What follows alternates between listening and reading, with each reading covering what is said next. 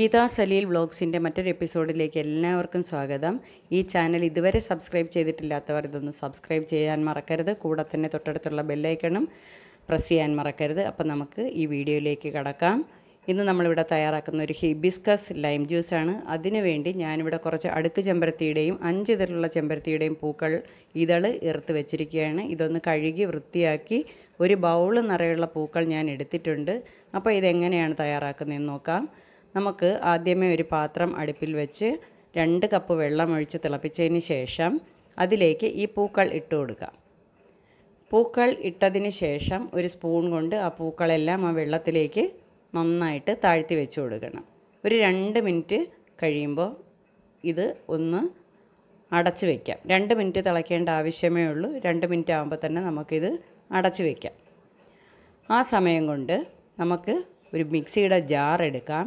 ആ ജാറിലേക്ക് നമുക്കൊരു ചെറിയ കഷ്ണം, അതായത് ഒരു 1 ഇഞ്ച് വലിപ്പമുള്ള ഒരു കഷ്ണം ഇഞ്ചി ഇട്ട് കൊടുക്കാം. പിന്നെ ഒരു 3/4 കപ്പ് നാരങ്ങ നീര്, ഏതാണ്ട് ഒരു 3 നാരങ്ങയുടെ നീരുണ്ട്. പിന്നെ ഒരു 1/2 കപ്പ് പഞ്ചസാരയും ഇട്ട് കൊടുക്കാം. ഇതിനോടൊപ്പം ആ സ്വാദൊന്ന് ക്രമീകരിക്കാൻ വേണ്ടി നമുക്കൊരു നുള്ള് ഉപ്പും കൂടി ഇട്ട് കൊടുക്കാം. ഇതിന് ശേഷം ഇതിനെ നല്ല പേസ്റ്റ് രൂപത്തിലൊന്ന് അരച്ചെടുക്കാം.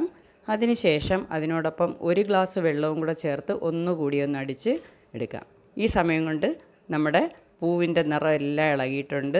ഇനി ഈ പൂക്കൾ ഈ വെള്ളത്തിൽ നിന്ന് നമുക്ക് എടുത്ത് മാറ്റാം.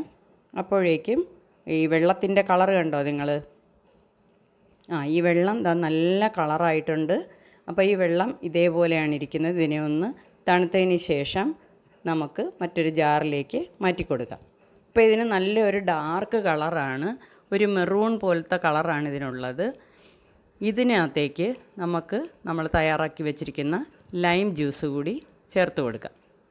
അപ്പോൾ ഈ ലൈം ജ്യൂസ് ഒഴിക്കുമ്പോൾ തന്നെ ഇതിൻ്റെ കളർ ഇങ്ങനെ ചേഞ്ചായി വരുന്നത് കാണാം.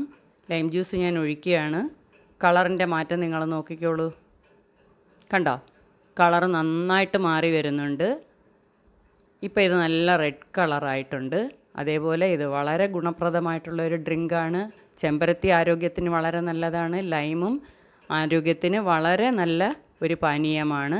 അപ്പോൾ ഇത് എല്ലാവരും ട്രൈ ചെയ്ത് നോക്കണം. അതേപോലെ ഈ ചാനൽ സബ്സ്ക്രൈബ് ചെയ്യാൻ മറക്കരുത്. വീഡിയോ ഇഷ്ടപ്പെട്ടാൽ ലൈക്ക് ചെയ്യാനും ഷെയർ ചെയ്യാനും കമൻറ്റ് ചെയ്യാനും മറക്കരുത്. അപ്പോൾ എല്ലാവരും ട്രൈ ചെയ്ത് നോക്കണം.